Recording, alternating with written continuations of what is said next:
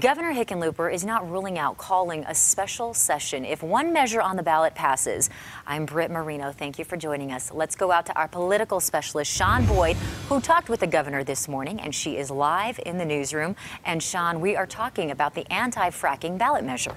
Yeah, Britt may be the most controversial measure on the ballot. Unless the legislature delays implementation of it, it takes effect immediately upon the governor certifying the election. He has 30 days to do so. Proposition 112 would require a half-mile buffer between new oil and gas drilling and homes, schools, or any area government deems vulnerable, which isn't defined.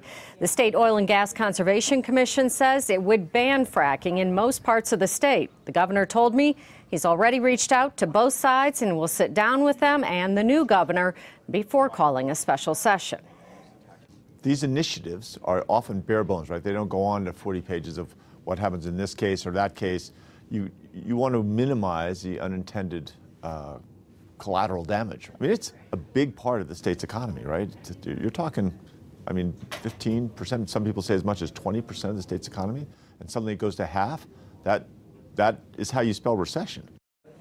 I asked both gubernatorial candidates, Republican Walker Stapleton and Democrat Jared Polis, if they would support a special session. Stapleton says yes, Polis no.